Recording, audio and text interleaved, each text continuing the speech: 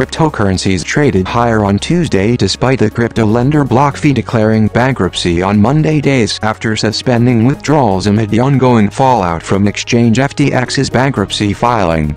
U.S. stock futures were higher after the major averages came under pressure from COVID protests in China, and as investors anticipated more economic data and commentary from Federal Reserve leaders this week.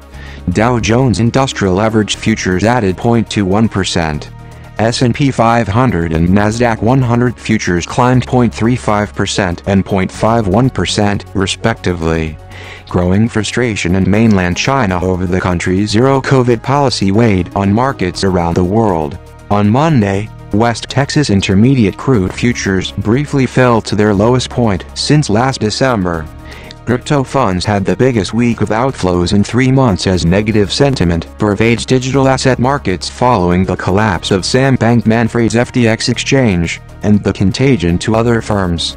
BTC was trading at $16,517, up 1.85% in 24 hours. ETH was trading at $1,216 in the similar time span. All other major altcoins traded mostly higher.